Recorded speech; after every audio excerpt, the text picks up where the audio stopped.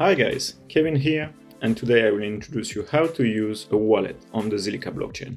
And for that, we're gonna use ZilPay. So first thing first, all you need to do is to go on Google and type ZilPay. Of course, the link will be in the description below. Then you click on the first link, and you get the Chrome extension or the Firefox extension. You download it, add to Chrome for me, and perfect. Once you're here, you have two choices. Either you can restore your first wallet if you had already created one, or either you can create a new one. That I will do right now. So you click on create, and here you see 12 words. It's really important to never share it to anyone and to write it down on a paper. Why not on the saving on the computer, you will tell me?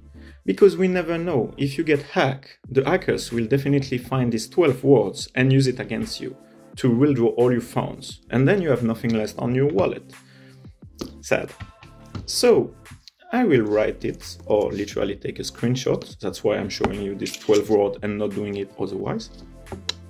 And then I click on continue. Here it's asking me to retype all the words like before. Thanks, I took a screenshot. So quantum, glove, surround, web, nose, task. Once it's done, you click on continue, and then you can rename your wallet the way you want.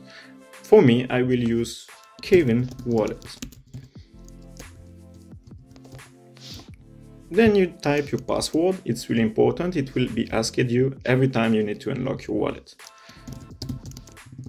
So I'm typing my password.